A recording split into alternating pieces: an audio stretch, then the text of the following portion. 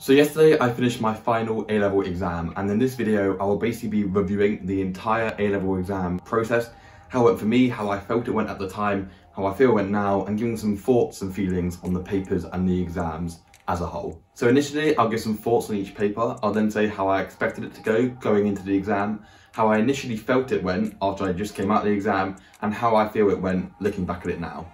And I will timestamp each subject down below so you can skip around to wherever suits you. So let's start off with AQ Economics. So the first paper which I did for this was paper 1, which is microeconomics or market structures and market failures. I felt the paper was okay. It wasn't amazing, but it wasn't terrible. It was a pretty standard paper in my eyes. Although I think a lot of people may have struggled with this paper, and I certainly gathered that a bit myself and talking to my friends, because I think a lot of people were banking on some sort of externalities question or monopoly questions, but neither of those actually came up. I did the gig economy context and then the redistribution of income and wealth essay, and I found it quite difficult to evaluate these, so I'm not sure how well I did on those big 25 markers. Also, I probably should say economics as a whole is a subject I put the least work into because I actually don't need to get a good grade in it at all. I only need to get an E in it, so that may taint my opinions here slightly. So because I didn't put as much time and effort into revising economics, I expected the micro paper, paper 1, to be a 5 out of 10. And then initially when I came out in the exam hall, I probably thought it was a 4 out of 10. It went a little bit worse than I expected. Not too much worse than I expected, but just a little bit. I thought the questions were quite difficult. But looking back at it now, I'd probably rate it accordingly a 5 out of 10. And then the second paper for economics is paper 2, which is macroeconomics. And I actually think this paper was very nice. If anything, I think we were spoiled for choice. Other than the 15 markers, I think that all the 15 markers were quite difficult to write about. Other than the expenditure switching policy 15 marker, I think that was a nice one to write about. For the 25 marker, I did the supply side policy one, which I kind of regret now. I kind of wish I did the exchange rate one because I planned that essay before, but I just saw supply side policies and went for it. Even though that 15 marker for the supply side policies wasn't the best, it was about a positive output gap. And it was quite hard to write a detailed response to that, in my opinion. And coming out of the exam, there were a couple points of evaluation which I wish I put in, which I hadn't. I think for the context 25 marker, there were some things that I was missing out, which I was annoyed about coming out of the exam. But overall, I'd say I'm a bit better in macro than micro, so I expected this to be a 6 out of 10. Initially, when I came out, I'd say it basically went exactly how I expected. I was pretty happy, even though I did miss out a few points of evaluation. So I'd rate it a 6 out of 10 as I came out. And now looking back at it, a few weeks later, I'd also rate it a 6 out of 10. And then the final AQA economics paper was paper 3, which is kind of mixed of micro and macro. I thought this paper was really nice, but then I always thought I'd be best at paper 3. The multiple choice questions, I think they were okay, but I think they were slightly harder than previous years' multiple choice questions. But I managed to get them done quite quickly. I think I did it in about 20 minutes, which left me a good portion of time to do the remaining questions. In hindsight, I probably spent a bit too long in the 10 and 15 marker, but I really wanted to do detailed responses in the exam, but it meant I had limited time left on the 25 marker. I only had about 45 minutes, which considering I had an hour and 40 minutes to do the 10, 15 and 25, probably wasn't the best allocation of my time. Although the 25 marker itself, I think it was really nice, and I think paper 3 25 markers are just nicer because the extracts are very helpful of outlining at least a plan or some points you can use in your essays. And in this 25 marker, I managed to get in quite a lot of detailed evaluation, which I was happy with. And this test, I literally finished as the exam finished. I finished my last word, looked up, and the clock went red. So yeah, I felt this exam went the best out of the 3. So going into the exam, I expected it to be a 7 out of 10. I expected it to be better than both micro and macro, and it was. And so coming out of the exam, I'd say it was probably an 8 out of 10. It surpassed my expectations. And looking back at it now, I'd agree with that. I'd say it went at 8 out of 10. Okay, now let's talk about Edexcel maths. So paper 1 was pure, and I thought that for an A-level maths test, this was probably the most difficult one I'd ever done. So I was able to finish and check every question, other than part B of the rhombus question, which had a really ugly answer. I'd probably pick up some working marks there, but I don't think I got the answer fully correct.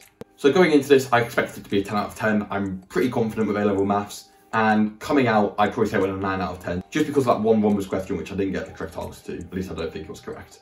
Looking back at it now, I think that rhombus question probably was the only marks I dropped, so I shouldn't be too harsh on myself, but I'd probably say it went a 9 out of 10 still, just because I'm annoyed that I didn't get that question. Okay, paper 2 for maths is the second core pure paper, and I thought this paper was really, really nice. I was able to answer all the questions, and I checked other things, so it should be pretty much full marks. And the nice thing about this is that it kind of relieved any stress going into the final paper, the mechanics and statistics paper, because I was pretty confident, unless I absolutely had a shocker on paper 3, I had done enough by this stage. So yeah, core pure 2, I expected that 10 out of 10. Initially, I'd say it was 10 out of 10. Looking back at it now, 10 out of 10. Pretty nice. And then the final paper for A-level Edexcel maths was paper 3, which is applied, so statistics and mechanics. I think this paper was pretty nice, and all the questions were pretty standard. There weren't that many questions, which was nice, and the only one that took me a while was the statistics Venn diagram question, which I believe should be more than 4 marks. So yeah, I expected this to be a 10 out of 10, initially 10 out of 10, looking back at it now, 10 out of 10. Okay, third, let's talk about AQA A-level physics. So paper 1, I thought this was a nice paper, probably slightly easier than previous year's papers have been. I think I may have made a few small silly mistakes, but overall I was pretty content. And I felt that the advanced information for paper 1 was pretty helpful. So I'd expected to go an 8 out of 10. Initially coming out, I'd probably say it was a 7 out of 10 just because I knew I made a couple silly mistakes. But looking back at it now, I'd probably stick with my original 8 out of 10. And then paper 2. And I think objectively, the paper was alright, but the advanced information for this paper was pretty poor. It felt as if the biggest topics were electric fields and capacitors, and these weren't even mentioned in the advanced information. And I do know the advanced information said that small tariff questions or multiple choice questions may not be mentioned, so technically they probably stuck to what they said. It was just a bit sneaky in my opinion.